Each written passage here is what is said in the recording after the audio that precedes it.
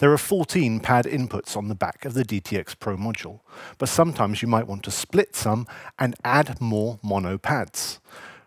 To split the inputs, you'll need to use a splitter cable, which has a stereo jack plug and 2 mono sockets.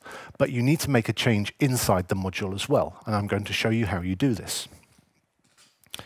If you press the menu button, make sure that trigger is highlighted and press enter. Then make sure input mode is highlighted and press enter. And then you'll see the different paired inputs. So at the moment, Tom1 and pad 3, which are a shared input, are paired together. But if you want to split those so you can use a mono pad, you'll need to separate them. So in which case, you press the minus button, and then you can see that they are now 2 separate trigger inputs. And you can do the same for the others.